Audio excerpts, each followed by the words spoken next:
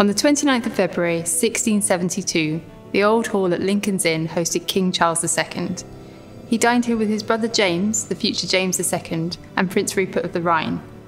Tradition has it that the event was so excessively enjoyed by all, especially the feasting and drinking, that the king granted the inn the special privilege of drinking the loyal toast seated instead of standing, which is a practice still maintained today.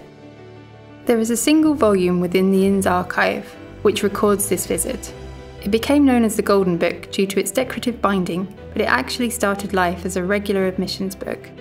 The narrative of the visit recalls that after dining in the Old Hall, Charles II asked for the inn's admission book to be brought to him so that he and the other members of his party could sign it. No monarch had ever become a member of the inn, so this was seen as a very great honour.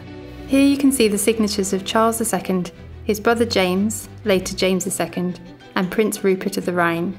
Here we have the other members of the party signing, and of all the entries in the Golden Book, this one is the messiest. The rumours that this dinner involved a lot of drinking is perhaps supported by these very blotchy entries. Here you can see King Charles II's coat of arms engraved on the cover. The Golden Book is still signed by royal and other distinguished visitors to the inn. For example, most recently in 2018, when the Queen visited to open the new Ashworth Centre.